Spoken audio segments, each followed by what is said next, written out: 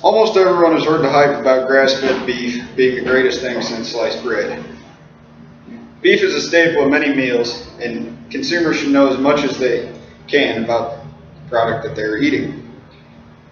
I've been around and raising cattle, grain-fed cattle, for almost my entire life. I have eaten both grass and grain-fed cattle, and I know for a fact which one tastes better.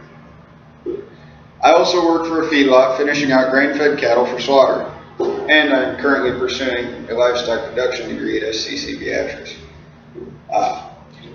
Grass-fed beef isn't all that it's cracked up to be, and with all the benefits of grain-fed beef, it's the only logical choice. By the end of my speech, my audience will have a better understanding of why grain-fed beef is a better all-around alternative to grass-fed beef. In this speech, I'll explain some reasons why grain-fed beef is not a bad choice. First, I'll explain how both types of beef are raised. Then I'll explain the difference in the fats that the two types of beef put on. And then, finally, I will explain some common misconceptions in the beef industry. Let's get started with some knowledge of how both types of beef are raised. Both types of beef are produced for beef, grass and grain-fed, and there are many differences in the way both types of these cattle are raised. There's many differences in the final product, even though they are both raised for beef.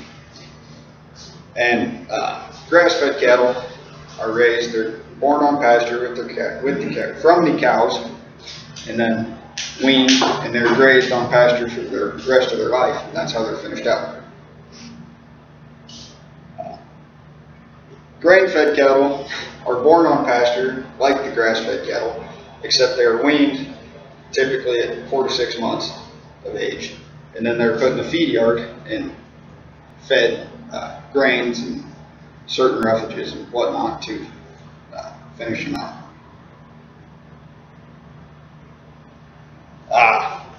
Grain-fed beef are fed certain rations, typically including corn, distiller's grain, some type of hay or other roughage such as ground corn stalks or alfalfa.